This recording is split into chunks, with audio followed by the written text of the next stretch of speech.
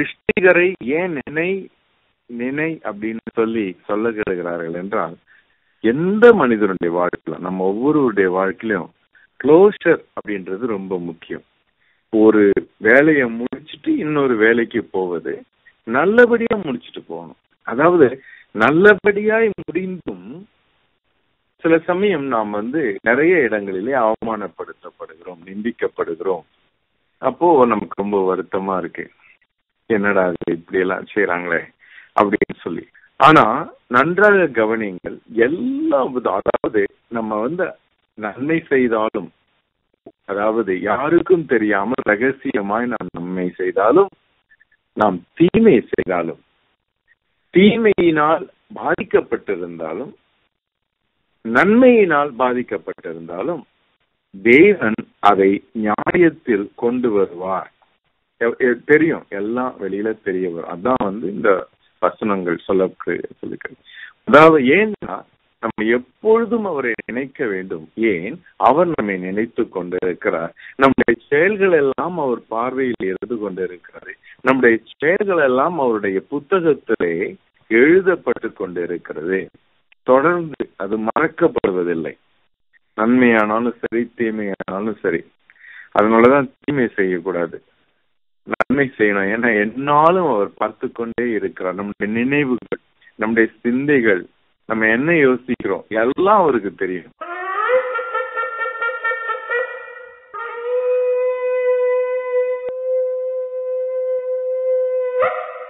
எங்களை மிகவும் அன்பாய் நேசிக்கின்ற நல்ல ஆண்டவரே, இந்த நாளுக்காக துதிக்கிறோம். இந்த இரக்கங்கள் எங்களோடு கூட இருந்ததற்காக நன்றி. நீர் எங்களோடு பேசும் வார்த்தைகள் எங்களோடு பேசட்டும் சுவாமி. ஆசீர்வதிங்க, ஆசீர்வதிங்க, ஆசீர்வதிங்க. இயேசுவின் நாமத்தில் கேட்க நல்ல பிதாவே.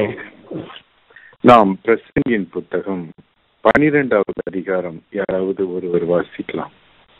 நீ உன் வாலிப பிரயாயத்திலே உன் சிருஷ்டிகரை நினை.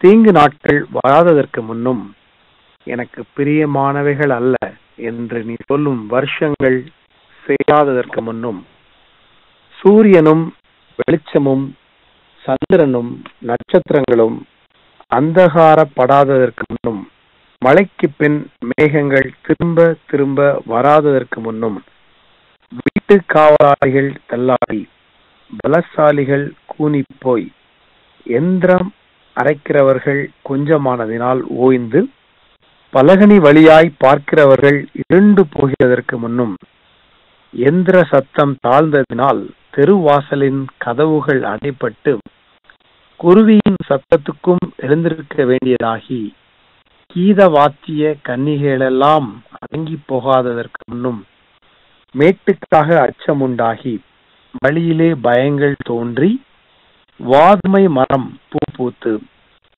வெட்டுக்கிளியும் பாரமாகி பசி தீபனமும் அற்று போகாததற்கு முன்னும், மனுஷன் தன் நித்திய வீட்டுக்கு போகிறதுனாலே துக்கம் கொண்டாடுகிறவர்கள் வீதியிலே திரியாததற்கு முன்னும், வெள்ளி கயிறு கட்டுவிட்டு பொற்கிண்ணி நசுங்கி ஊற்றின் அருகே சால் உடைந்து துறவண்டையில் உருளை நொறுங்கி, இவ்விதமாய் மண்ணானது தான் முன்னிருந்த பூமிக்கு திரும்பி, ஆவி தன்னை தந்த தேவனிடத்திற்கு மறுபடியும் போகாததற்கு முன்னும், அவரை உன் வாலிப பிரயாயத்திலே நினை.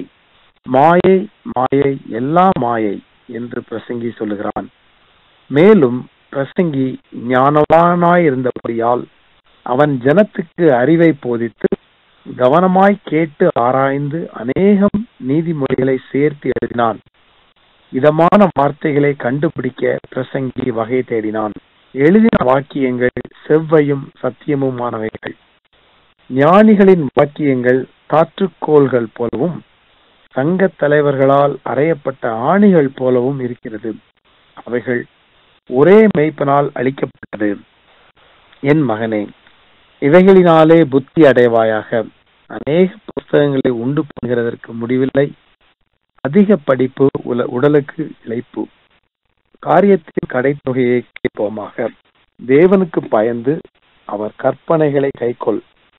எல்லா மனுஷர் மேலும் விழுந்த கடமை இதுவே. ஒவ்வொரு கிரியையையும் அந்தரங்கமான ஒவ்வொரு காரியத்தையும் நன்மையானாலும் தீமையானாலும் தேவன் நியாயத்திலே கொண்டு வருவார் என்பதை இது இந்த எல்லாவற்றையும் நம்ம இதுவரைக்கும் பார்த்த இந்த பிலாசபிக்கல் தத்துவாந்தமான இவைகள் எல்லாவற்றுக்கும் முடிவு இந்த இந்த அதிகாரம் என்று சொல்லலாம். இந்த அதிகாரம் நிஜமாவே எல்லாரும் இதை யோசித்தார்கள் என்றால், இதை வாசித்து தங்களுடைய வாழ்க்கையிலே இதை பிரயோஜனப்படுத்தினார்கள் என்றால், இவ்வளவு தீமைகள் இந்த உலகத்திலே நிலவுவதில்லை. இப்போ நீங்க பார்த்தீர்கள் என்றால், கிட்டத்தட்ட இது இந்த வசனங்கள் எல்லாமே ஒரு மனிதனுடைய அவனுடைய பற்கள் தகர்ந்து போகும்போது, அவனுடைய புத்தி குறைந்து போகும்போது, அவனுடைய கண்கள் இருளடைந்த, இதுதான் எல்லாமே ஓமையாய் சொல்லப்பட்டிருக்கிறது இதுல. ஒரு மனிதன்.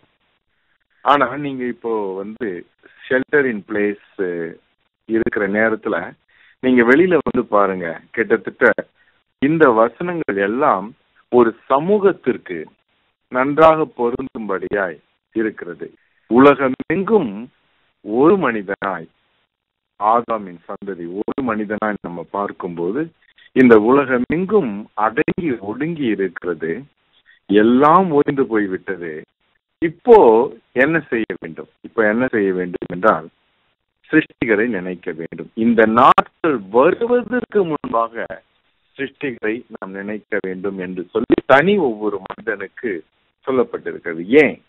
ஏன்னா ஒரு மனிதனுக்கு ஆயுசு அதிகமாய் அவன் இருக்க தேவனை அவன் தேடும்படியாய் தன்னுடைய இதயத்தை மனதை பழக்கி கொள்ள வேண்டும்.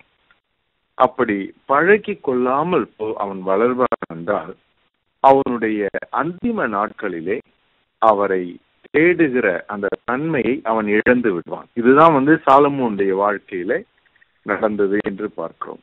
ஆனால் தாவீதுடைய வாழ்க்கையிலே அப்படி நடக்கவில்லை. தாவீது அவன் சாகும் தருவாயில் இருக்கும் போதும் வேதத்துல போட்டிருக்கு, அவனுக்கு அந்த விசுவாசத்தை அது வெளிப்படுத்தி காட்டுகிறது. அவ்வளவு பயங்கரமான அந்த அரசியல் சூழ்நிலையில கூட கொன்று விடுவார்கள் சாலமோனையும், சாலமோனுடைய தாயார் பத்சேபாளையும், சாலமோன் ஆதரிக்கிற எல்லாரையும் கொன்றுவிடக்கூடிய ஒரு சூழ்நிலை இருக்கிறது என்று அவனுக்கு தெரியும், ராஜாவுக்கு தெரியும். அதாவது இன்னும் கொஞ்சம் நாட்களிலே, சில மணி நேரங்களிலே தான் இறந்து போகிறோம் என்றும் தெரியும். எல்லாம் அடங்கிவிட்டது என்றும் தெரியும்.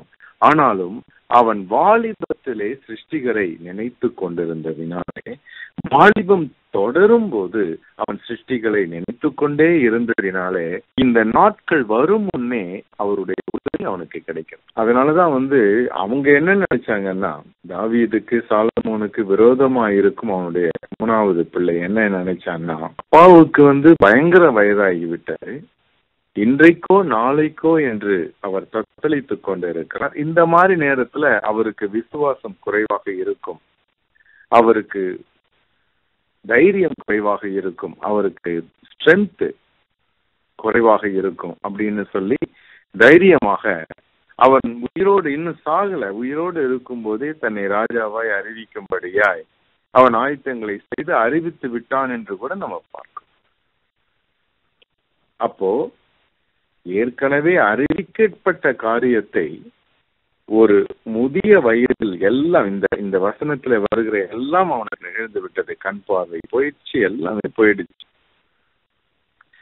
இந்த மாதிரி ஒரு நேரத்துல அவன் தைரியமாய், அவனுக்குள்ள இருக்கிற அந்த விசுவாசம் அவ்வளவு தைரியமாய் அவனுக்குள் கிரியை செய்வதை நம்ம பார்க்கிறோம். தைரியம்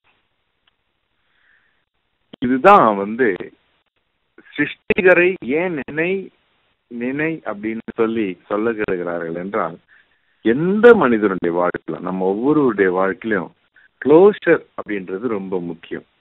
ஒரு வேலையை முடிச்சுட்டு இன்னொரு வேலைக்கு போவது, நல்லபடியா முடிச்சுட்டு போகணும். அதாவது நல்லபடியாய் முடிந்தும் சில சமயம் நாம் நிறைய இடங்களிலே அவமானப்படுத்தப்படுகிறோம், நிந்திக்கப்படுகிறோம், அப்போ நமக்கு ரொம்ப வருத்தமா இருக்கு, என்னடா இது இப்படி எல்லாம் செய்யறாங்களே அப்படின்னு சொல்லி.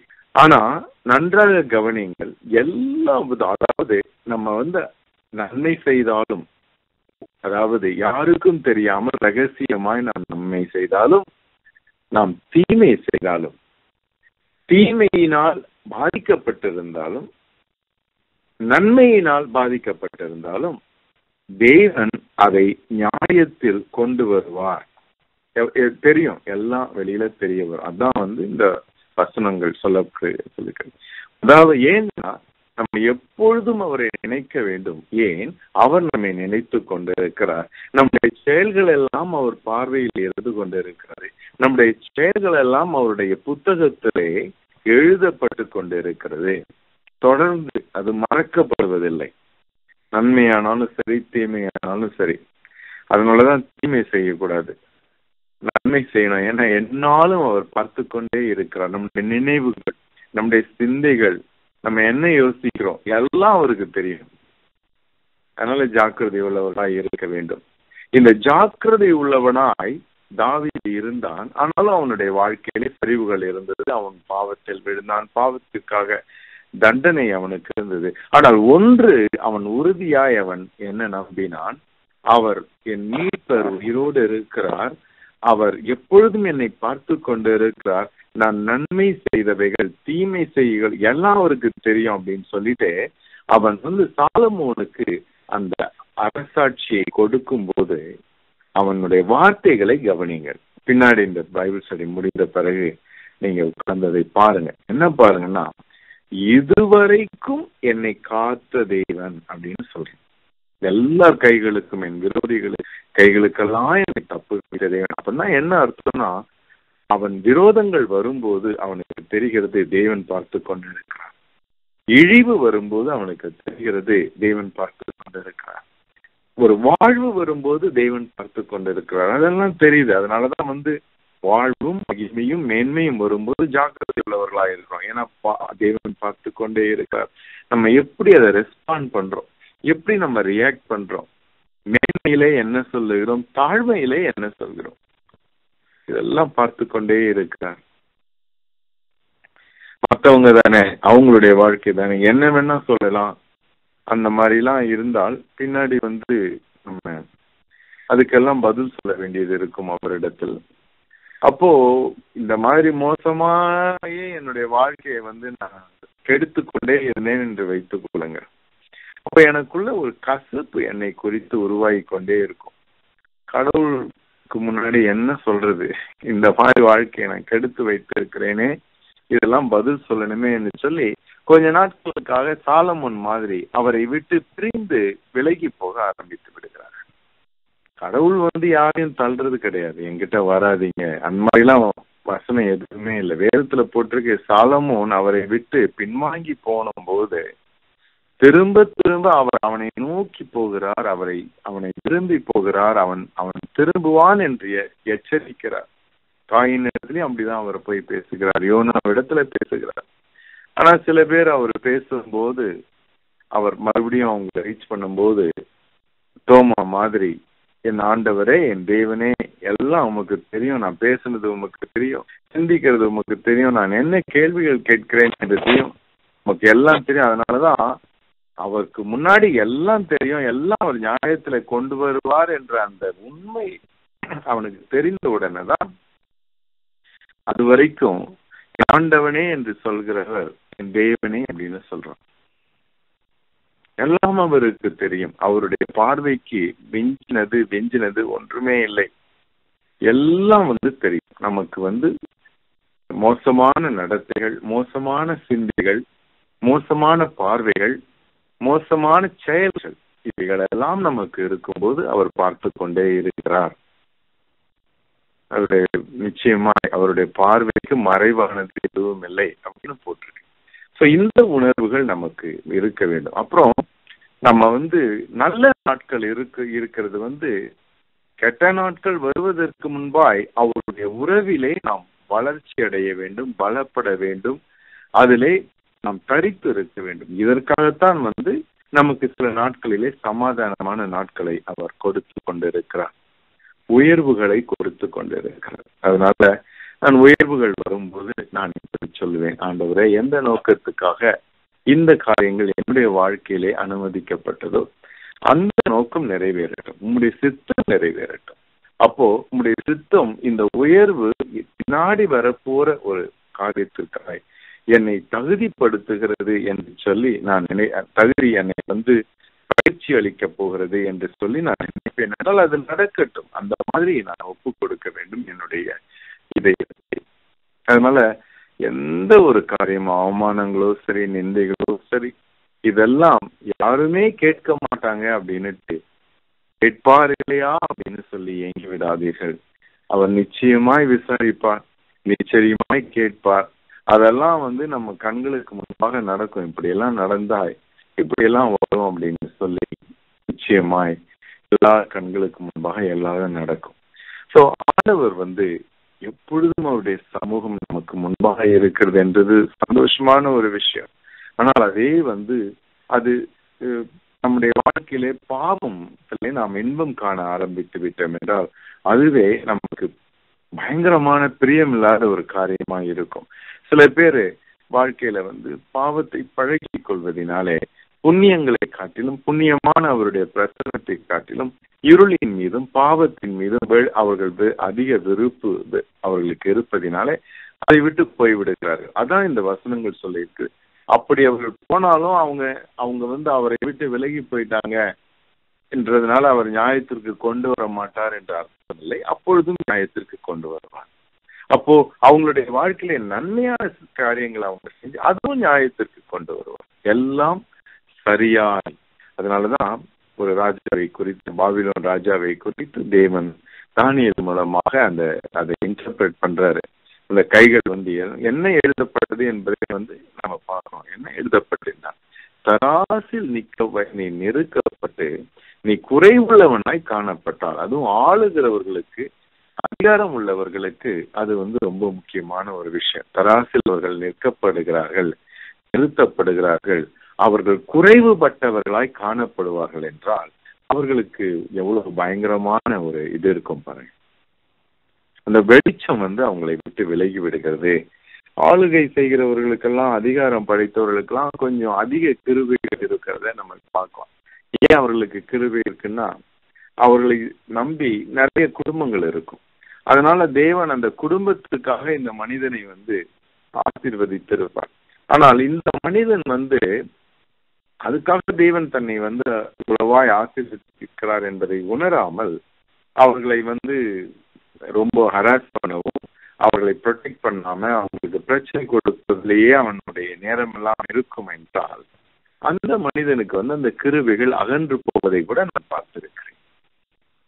நம்முடைய வாழ்க்கையை நன்றாக கவனித்து பார்த்தோம். அவருக்கு முன்பாய் நமக்கு ஆரோக்கியம் இருக்கும் நாட்களிலே நாம் அவரை தேடுகிறோமா?